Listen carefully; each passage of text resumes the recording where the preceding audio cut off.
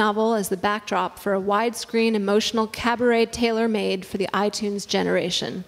The book's themes of violence, friendship, transformation, love, and betrayal are recast as a suite of songs bound together in a soundtrack by voices and readings from the text.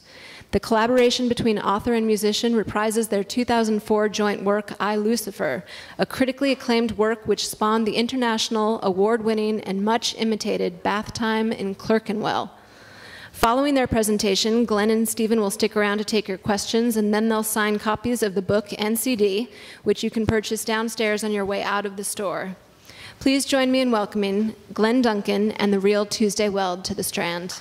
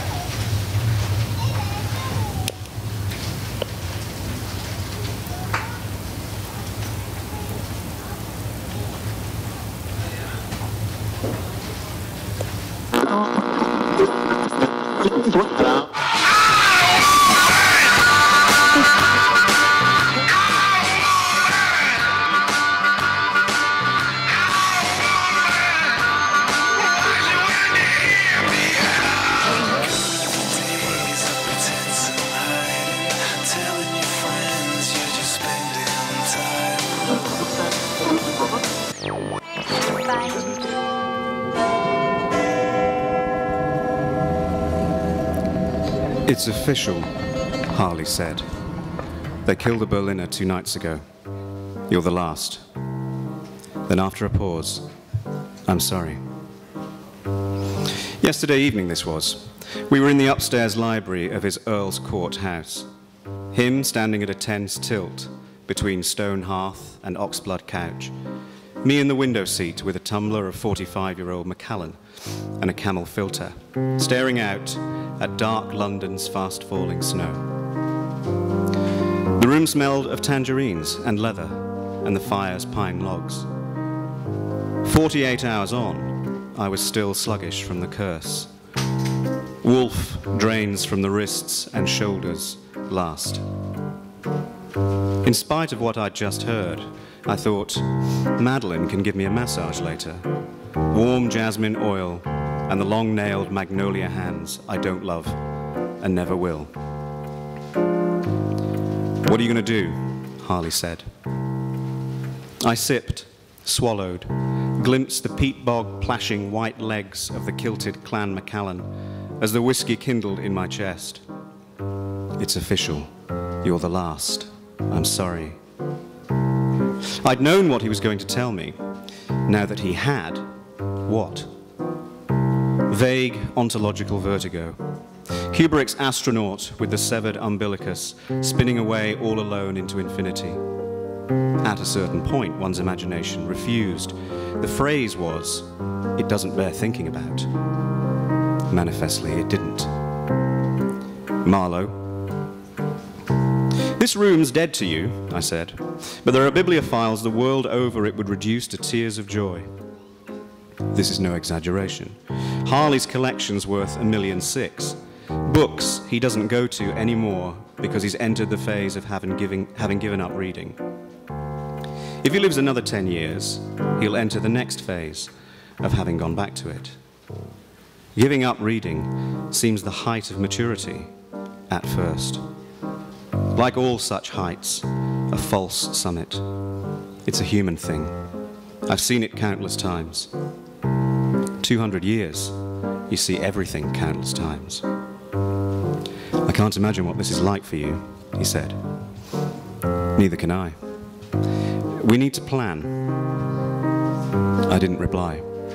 Instead, let the silence fill with the alternative to planning. Harley lit a Gauloise and topped us up with an unsteady hand, lilac-veined and liver-spotted these days. At 70, He maintains longish, thinning grey hair and a plump, nicotined moustache that looks waxed, but isn't. There was a time when his young men called him Buffalo Bill. Now his young men know Buffalo Bill only as the serial killer from The Silence of the Lambs. During periods of psychic weakness, he leans on a bone-handled cane, though he's been told by his doctor it's ruining his spine. The Berliner, I said. Grainer killed him? Not Grainer. His Californian protege, Ellis. Grainer's saving himself for the main event. He'll come after me alone. Harley sat down on the couch and stared at the floor. I know what scares him. If I die first, there'll be no salving surreality between him and his conscience. Jake Marlowe is a monster. Fact. Kills and devours people. Fact. Which makes him, Harley, an accessory after the fact. Fact. With me alive, walking and talking and doing the lunar shuffle once a month, he can live in it as in a decadent dream. Did I mention my best friend's a werewolf, by the way? Dead, I'll force a brutal awakening. I helped Marlowe get away with murder. He'll probably kill himself, or go once and for all mad.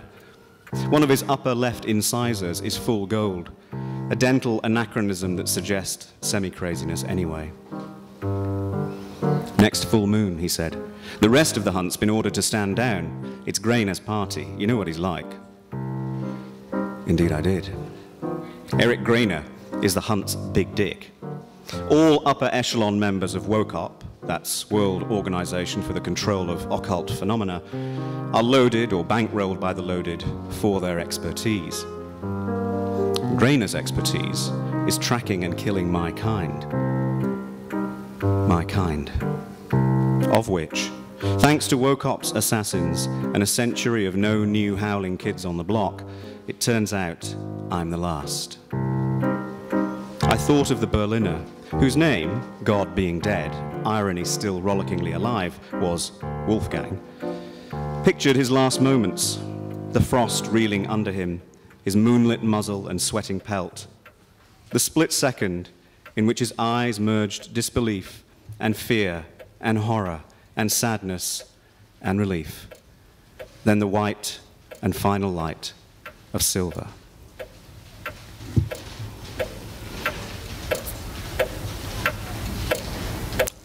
What are you going to do? Harley repeated. All wolf and no gang. Humor darkens. I looked out of the window. The snow was coming down with the implacability of an Old Testament plague. In Earl's Court Road, pedestrians tottered and slid, and in the cold, swirling, angelic freshness, felt their childhoods still there, and the shock, like a snapped stem, of not being children anymore. 2 nights ago, I'd eaten a 43-year-old hedge fund specialist. I've been in a phase of taking the ones no one wants. My last phase, apparently. Nothing, I said. You'll have to get out of London. What for? We're not going to have this conversation. It's time. It's not time.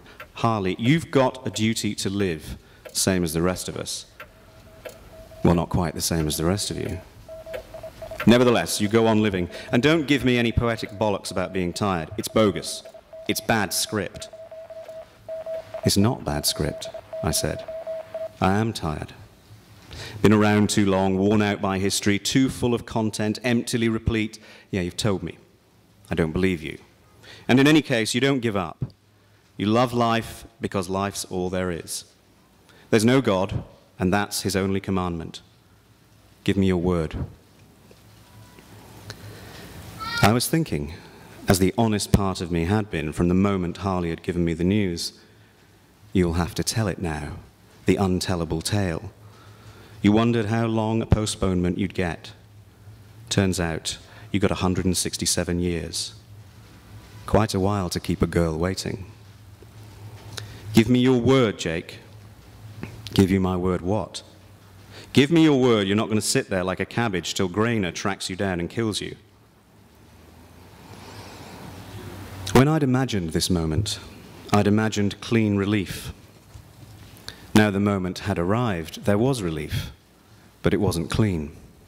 The sordid little flame of selfhood shimmied in protest. Not that my self's what it used to be. These days it deserves a sad smile, as might a twinge of vestigial lust in an old man's balls. Shot him, did they? I asked. Herr Wolfgang? Harley took a fretful drag. Then, while exhaling through nostrils, mashed the gauloise in a standing obsidian ashtray. They didn't shoot him, he said. Ellis cut his head off. Well, I like the chase till the minute I win it. A beautiful face till there's love for me in it. Give me your heart and baby I'll bin it.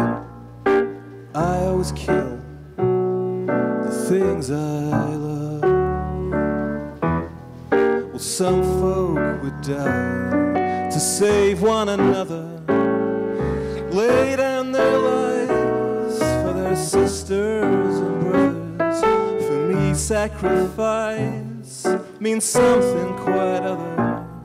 Yeah, I always kill the things I love. The look in your eyes will turn to surprise as you feel the pain and you realize the one hurting you is somebody who won't say I love you.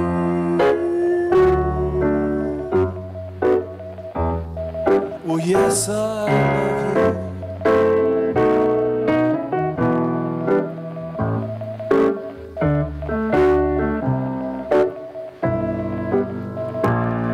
But I always kill the things I love. Someday we'll pay back all we've borrowed. What we love today, we'll lose tomorrow. But I won't need to wait for my share of sorrow, 'cause I always kill the things I love.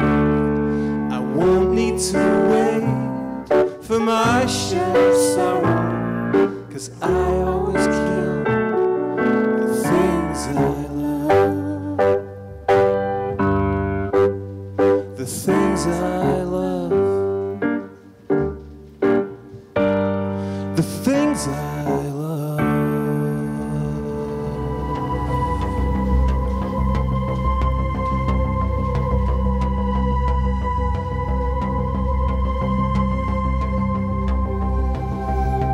A vampire has written, quote, "The great asymmetry between immortals and werewolves, apart from the obvious aesthetic asymmetry, is that whereas the vampire is elevated by his transformation, the werewolf is diminished by his. To be a vampire is to be increased in subtlety of mind and refinement of taste. The self opens the door of its dismal bedsit to discover the house of many mansions.